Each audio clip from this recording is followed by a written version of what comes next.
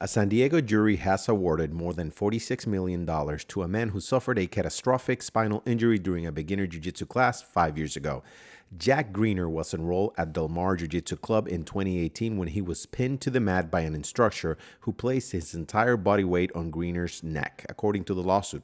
The extreme force of the maneuver crushed Mr. Greener's cervical vertebrae, causing the student to fall limp, paralyzed in all extremities, according to the statement from his law firm.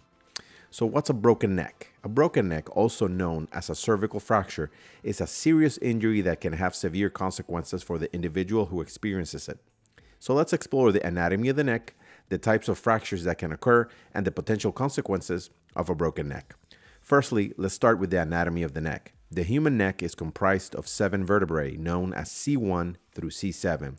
These vertebrae are stacked on top of each other and are separated by intervertebral discs that act as shock absorbers.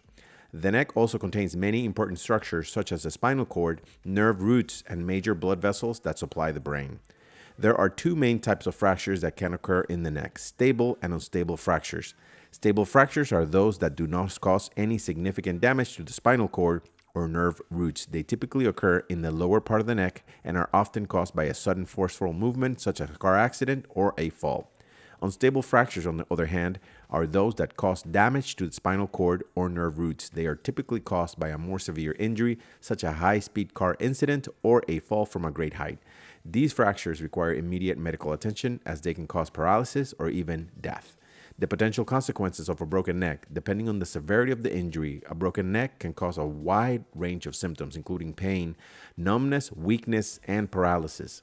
In the most severe cases, a broken neck can result in respiratory failure, which can be life-threatening. In Jack's case, he paid the ultimate price with quadriplegia as a result of the injury, which is paralysis of all 4 limbs.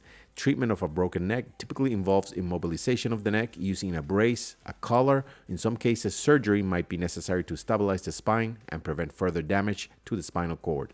Physical therapy may also be recommended to help restore function and mobility to the neck and surrounding areas.